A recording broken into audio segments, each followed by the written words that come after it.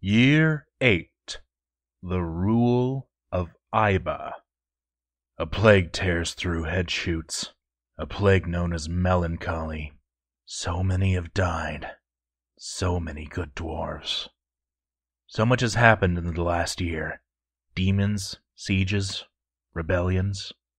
I can't rightly recall all of it, and for some reason my head is covered in blood. I wonder what that's all about. If it weren't for all the blood-soaked giant cave spider silk mittens I've acquired, I don't know how I'd ever cope. The last overseer is in a coma in his bed, so as the sole noble during this catastrophe, I feel it's my responsibility to lend a hand with damage control. Not literally, of course. I wouldn't do more than flip a lever if the end of the world came. But I will consent to giving orders to the dispirited masses. First, a review of our workforce. Bakanogami Endoksolon, minor, no job. Smuggins Ingistuthal, minor, rest. Bobatron Ficodemath, garbage dwarf, rest. Sir Samvimes Elogem, engraver, rest. Duckbag Onul Zuglar, engraver, no job. Broken Box Olenitdun, engraver, no job. Professor Bling Iklis Dumat, armorer, no job. Manuel Calavera Ostadbilral, bone carver, store item in stockpile. Rothen Themshur Bomrek, the extractor, no job. White Cloak Nishi Seth, garbage dwarf, store item in stockpile. Tekud Iluneshtan, cook, no job. Swatchester Mengsat, planter, no job. Emost Zolak Sazir, siege engineer, rest. Robot Uprising Akmamkshilab, hauler, drink. Meng Steenthadalzat, furnace teamster, no job. Frog Artobdakost, vault dweller, store item in stockpile. Eiba Lorlibad, tax collector, noble. Wandering Knitter Lisat Zaneg, Ostkin, champion. Nemo 2342 Sazir Kudust Kodgutid, champion. Everyone on this list with no job is melancholy or insane, save for Professor Bling, who's just lazy. Right now we only have 5 dwarves capable of work. White Cloak the mayor, Frog, our founder, Robot Uprising, Professor Bling, and Manuel Calavera. For some reason they're all dragging useless things to the stockpiles, like adamantine or dog skulls. This is total madness, of course, and it needs to be stopped. I lay down a blanket order. As of this moment, there are no more stockpiles. With the exception of the food room, there will be no more hauling of items, no more crafting of totems, no more forging raw glass. Every job is cancelled, and every potential source of unwanted jobs is destroyed. We're in crisis mode, people. If we're going to survive this, we need to do 2 things. 1, isolate and preserve the few dwarves who have the potential mental fortitude to survive this devastating depression. 2, encourage new, apathetic dwarves who are immune to this wave of despair to immigrate. Our first goal has 2 steps. First, I have to identify, out of all of our dwarves, who are the likely candidates for survival. Most obviously, we have Holistic Detective and Nemo 2342, our adamantine-clad champions. Nemo 2342 Sazir Kudust Kodgutid has been ecstatic lately. He took joy in slaughter lately. He's witnessed death. He talked with a friend lately. He slept without a proper room recently. He had a satisfying sparring session recently. He's lost a friend to tragedy recently. He admired a fine door lately. He has lost a child to tragedy recently. He was forced to endure the decay of a child. He ate a lovely meal lately. He admired his own fine container lately. He choked on smoke underground lately. He was disgusted by a miasma lately. He is married to Rothen Partnerwhip and has 4 children, out-of-print clasp-whiskered, Z2 anguished salve, Ost swim labor, and Atir labor fern. He is an ardent worshipper of Rimad blossom flukes. With the adamantine plate mail heart of a hardened warrior, they remain ecstatic as the fortress implodes around them. I wonder what would happen if, for instance, their spouses died. Rathen Themshur Bomrek, the extractor, has gone stark raving mad. That probably won't end well. Having found a couple more hardened killers for our military, I set about constructing a partition, dividing Headshoots into east and west. I didn't have the dwarf power to mine out a pocket fortress or haul our food or beds anywhere, so I had to get lucky while examining the architectural plans. Fortunately, I found a way. All I had to do was build one wall and carve out a short corridor, and the fortress was all but divided. All I had to do now was just lock a couple sets of doors, and the division would be complete. The best part was that my absolutely incredible room and my collection of blood-soaked mittens just happened to fall on the eastern side. I won't even have to move for the evacuation. Though my elation is short-lived, as more dwarves are dying all the time. Babatron Ficodemoth, garbage dwarf, is throwing a tantrum. Who what now Asolalter, royal guard, has died from thirst. Squad, the Urns of Lucidity, has been annihilated. Marcus CZ Osmelibesh, recruit, has died from thirst. Squad, the Machines of Chanting, has been annihilated. These two deaths have already caused Manuel Calavera to throw a pretty bad tantrum. It's only a matter of time before he snaps. The fragility of our current workforce brings to mind my second goal, attracting more migrants. Almost all of our mentally fit dwarves are champions who refuse to work, so we'll soon badly need more migrants.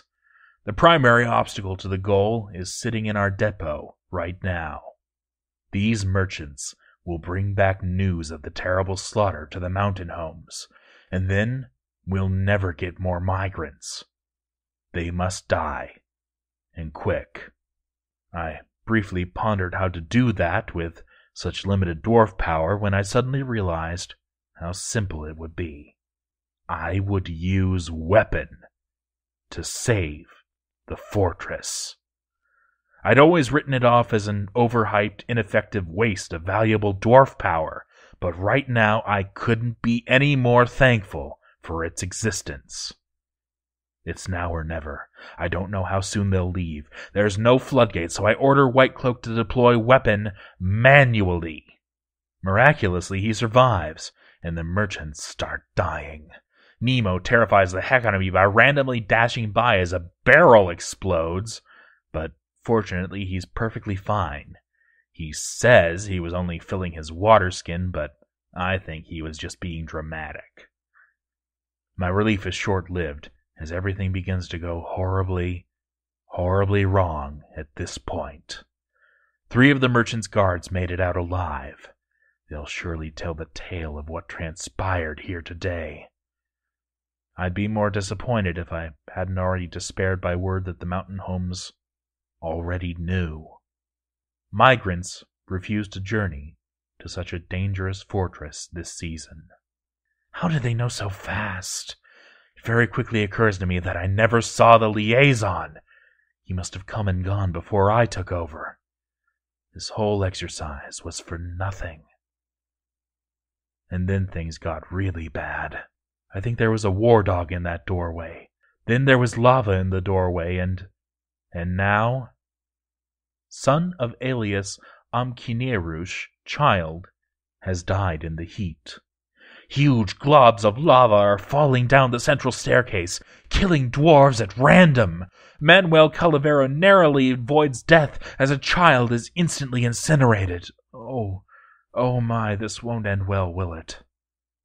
I hastily order the Chosen to evacuate to East Headshoots. This situation is still salvageable. There's a sense of finality as the lock thuds into place. As of this moment, there are 2 Headshoots. The relative paradise of the East with all the food, the sane military, and myself, and the West. The less said about the West, the better. Here's a list of the chosen of East Headshoots, as well as the random stragglers who happen to be in the right place at the right time. Eiba, miserable, awesome, noble. White Cloak, miserable mayor. Robot Uprising, miserable civilian. Frog, very unhappy civilian. Nemo 2342, ecstatic champion swords dwarf. Holistic detective, ecstatic champion axe dwarf. Wandering knitter, unhappy champion swords dwarf. Tyskill, very unhappy champion swords dwarf. Mofetta, quite content elite wrestler. Viki, miserable elite wrestler. Captain Awesome II, ecstatic hammer dwarf. An unnamed dwarf, ecstatic guard / axe dwarf. Sorellin, quite content hammer dwarf. Obmeiste, miserable marks dwarf. Shadow Gamer, miserable recruit spear dwarf. Unfortunately, Professor Bling and Manuel Calavera didn't quite make it in time. I'm afraid they're stuck in the West. 15 dwarves and 6 of them are miserable and can be expected to succumb to melancholy as they hear their friends in West Headshoots die. Except for me. I won't give in to despair that easily. Captain Awesome II gives me the most hope, as she can still be demobilized in an emergency, though she won't be happy about it. At the very worst, we'll at least end up with 2 champions and a peasant, assuming Tyskill or someone doesn't go on an insane killing rampage.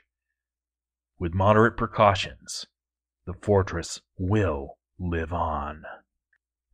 Considering there was the whole of Mad West Headshoots, as well as a large pool of weapons lava between us and the main entrance, I figured we should cave a new entrance to allow new migrants into East Headshoots. As a warning, this means that once weapons lava dries out, there will be no barrier between East and West, which would undoubtedly result in a huge influx of Western refugees coming after our food, or else a humanitarian exodus of well-meaning East Headshooters looking to feed the crippled in the West. Either way, we should be careful about that. I've locked the door anyway as a precaution. Already the division has begun to tear at us.